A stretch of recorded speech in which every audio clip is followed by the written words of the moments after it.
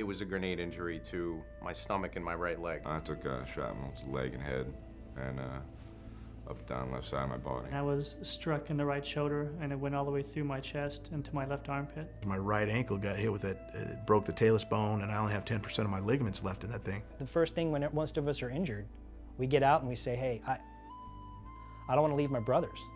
I don't want to be out of the fight. Put me back in it. Even though I'm missing an arm or a leg or my brain's halfway falling out, I want to be back in it. I was a soldier, so if I soldiers over there, I can soldier over here. And this is the bigger battle. I know it is. I feel it every day. It hurts. It hurts on the inside. It breaks me down. I feel like I'm dying inside. There was no way I could have got through a day without somebody physically helping me.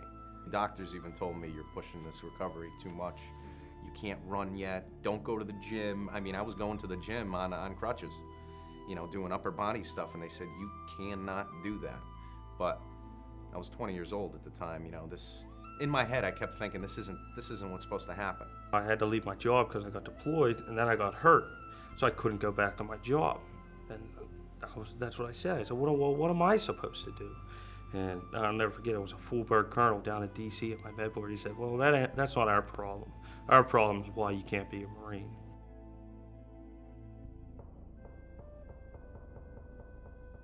Christmas, Thanksgiving, birthdays, all were in the hospital, and it was kind of like he wasn't the same person. He just kind of was blank, didn't really care. And it was like times you would see him laugh, but it almost kind of felt like it was forced because he was interacting with somebody else who wasn't taking it as bad as he was.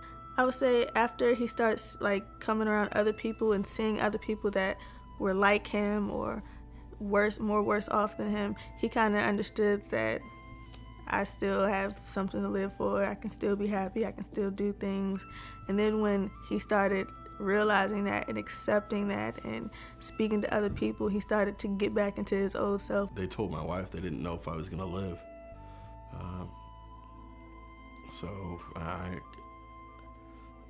from what my wife tells me, it was, the worst moment of her life. All I thought was like, what now, God? That's all I thought was like, what now? What more can you give me now? It's really helped me get over that transition phase and out into the civilian world and my life without being in the military or my life being injured. And so it helped me push forward and become a civilian again. I get to see it from the fact that I got blown up and almost lost my life, to appreciating those that are still serving, to understanding that there's 5,000 plus in the grave that don't have that opportunity to see or do what I'm doing. Yeah, I'd like to be over there still in the fight. I'd still like to be, I didn't want to leave. I wasn't supposed to be the guy that got hit with the mortar round. I'm the corpsman. I'm the guy that's supposed to be fixing Marines. But I gotta let that go, man. Somebody else has that now. And for me to break away from that was difficult. But once I did, I really needed to grasp everything that I could, care-wise.